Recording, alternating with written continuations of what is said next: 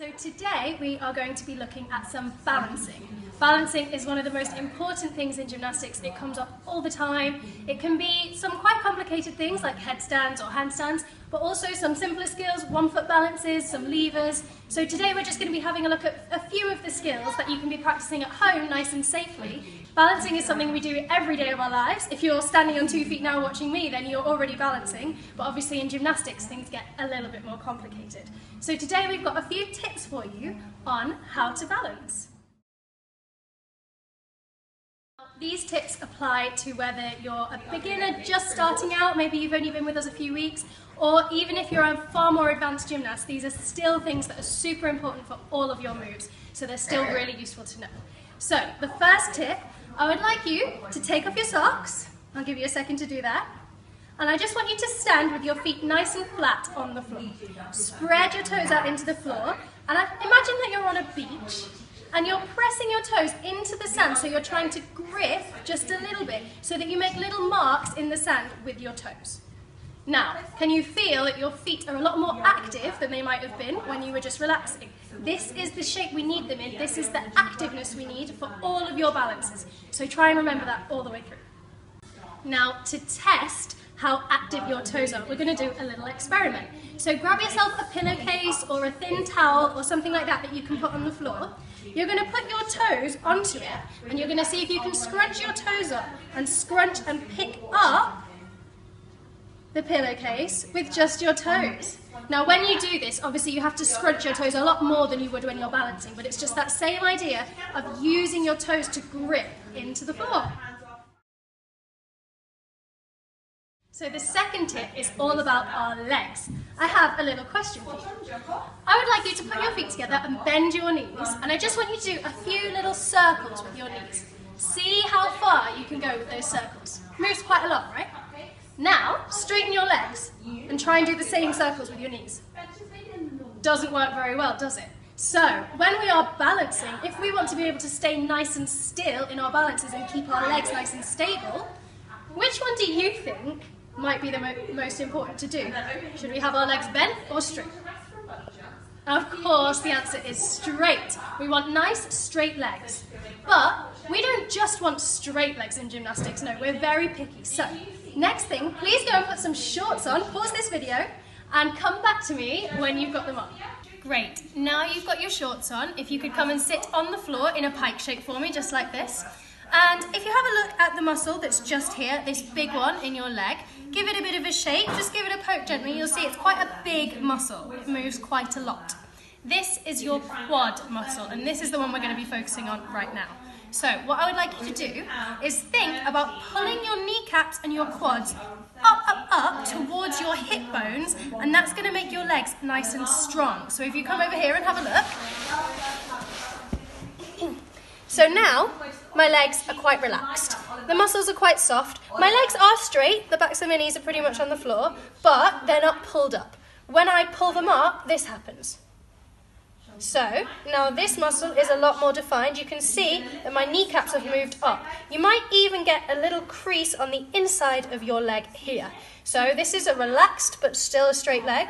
And then this is when you've pulled them up, and this is the kind of shape that you're wanting to see.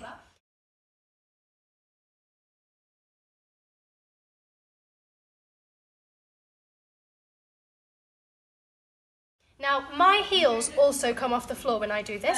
Don't worry if yours don't. It just depends on how hyperextended you are in your legs. But if you have a look, when I'm relaxed, my heels are on the floor, my legs are straight. When I pull up, my heels just pop off the floor a little bit.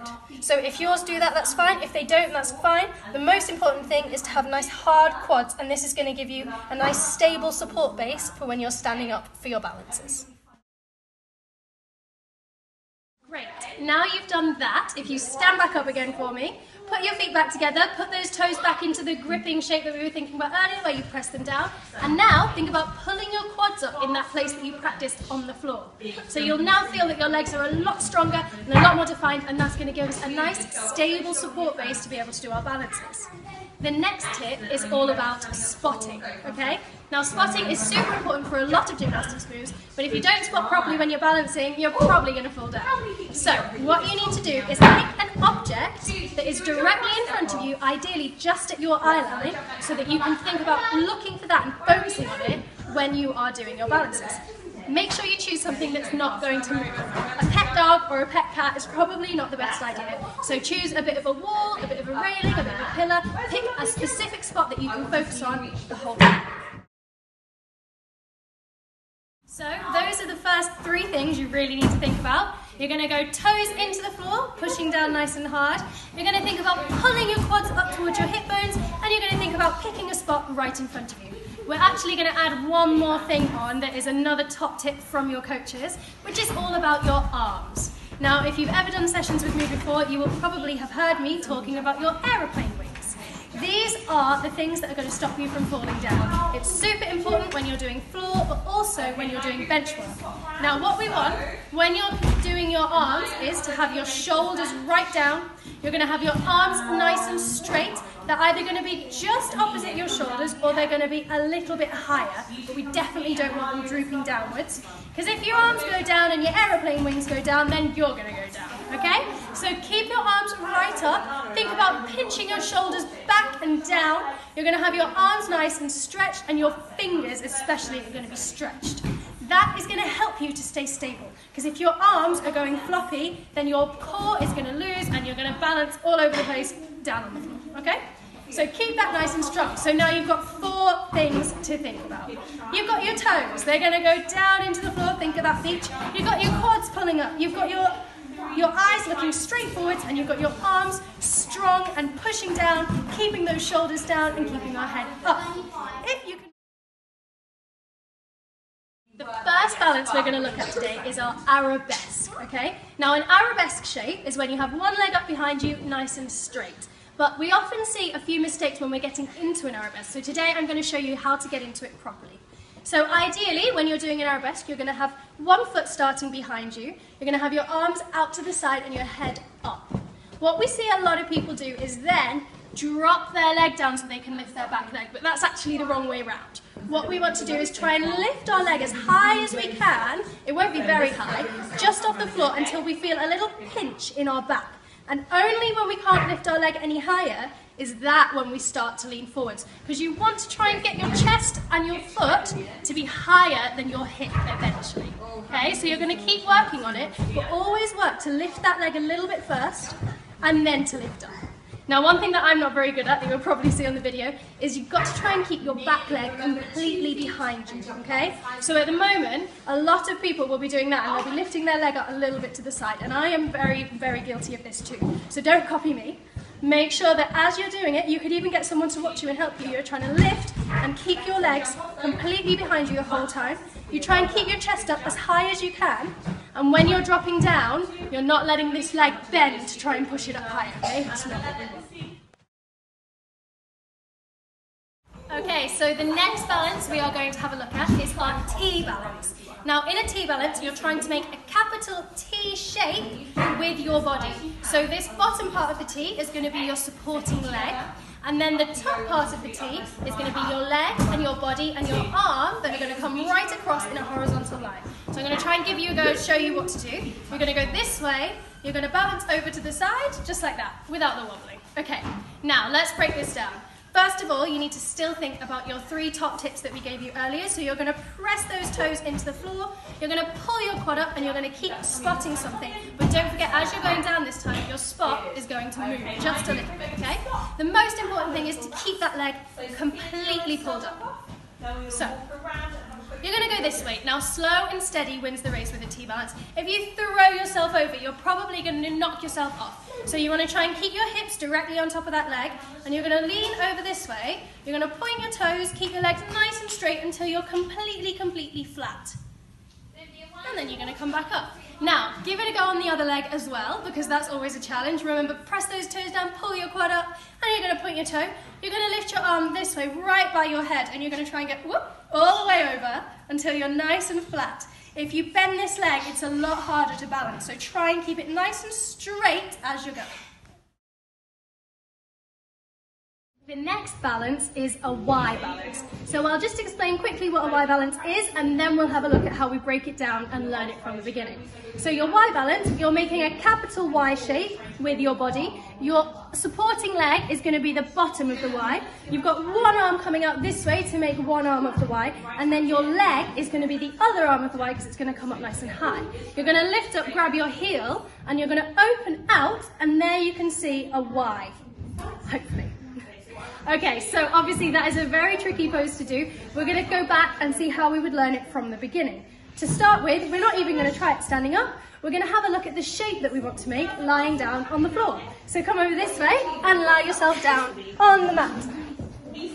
Now, think about keeping your leg pushing nice and long against the floor. Pull that quad up so it's nice and straight, and try and keep both hip bones right down so your bottom is on the floor and we're not rolling over like that. You might see mine come up a little bit, but that's just because I'm not very good at it. Okay, so your arm is going to come up nice and strong to make this arm of the Y. Your leg is going to come this way. You're going to put your hand facing outwards. Your leg is going to come up, and you're going to put your hand underneath your heel, just like that. So you're grabbing onto your heel.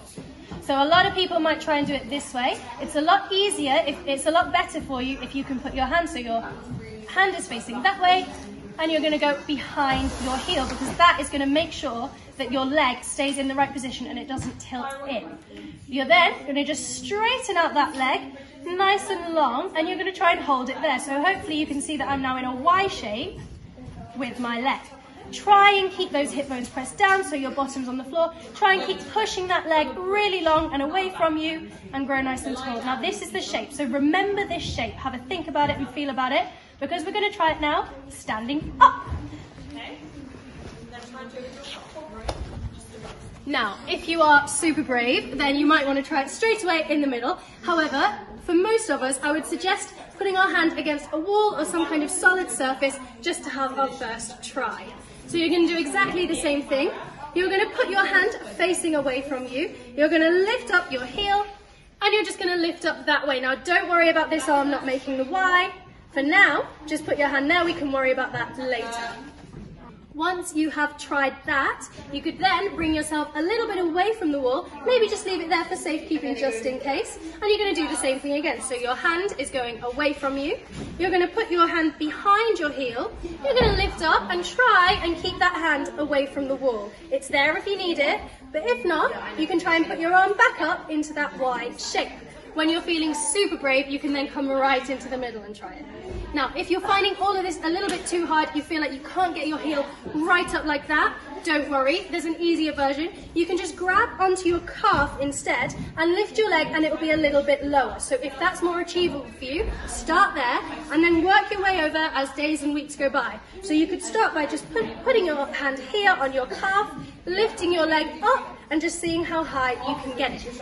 If you are super bendy and flexible, and way more flexible than me, then there's an even harder version which will help you to get your leg up even higher. So that one, you're going to put your hand the same way, you're going to reach your heel round, but instead of grabbing onto your heel, you're going to reach even further and grab onto your toes. So you can see I've actually now got hold of the top of my foot, but I haven't gone this way round, I've still gone inside my leg, I've gone past my heel, and I'm grabbing here. Now then, if you're more bendy than me, you can do this with a nice straight leg, but if not, we're going to go up like this, and we're going to try and bring our foot so it's a bit closer to our head. Now, in this position, it's really tempting to come right over like this, so try and grow nice and tall, try and keep your body as straight as possible, and then again, you want that leg nice and straight up there.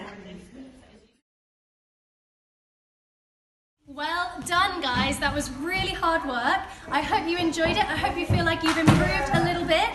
If you are happy for us to share your photos on social media, why not email us admin@benchmarkgym.com, and then email us any photos that you've done of any of the exercises that you might have been practicing. We would love to see what you're up to. So admin@benchmarkgym.com with any of your pictures.